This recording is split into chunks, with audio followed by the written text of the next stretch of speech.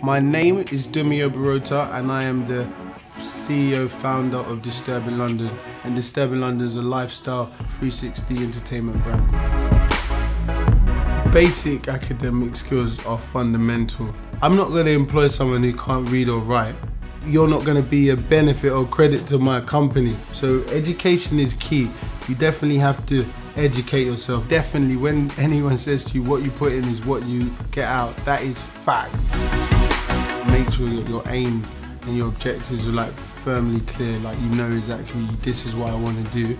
And then from there, I always say try to surround yourself around the people within the industry that you want to get into, people that have done it before you. So try to get yourself a mentor, try to get experience in the industry that you're doing and just really commit to that.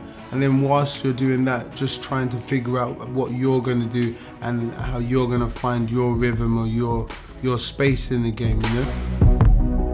I'm from a Nigerian background, so my father and my parents, their expectation has always been majorly high, you know? If I wasn't doing this, I probably had to be a doctor or something like that. So that's always been a major pressure on my head. But like now I've definitely achieved it, and just when my dad just is just chilling with me, and I've seen through the years that he's proud and we communicate on a different level, you know? It allows like all my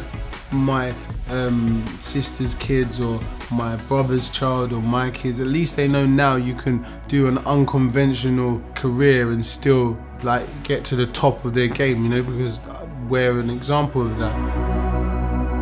Talking in slangs and understand, like that doesn't show intelligence. At the end of the day, you should be intelligent enough to be able to articulate yourself. Being articulate is the key to anything. And I always give an example. This is an example, right?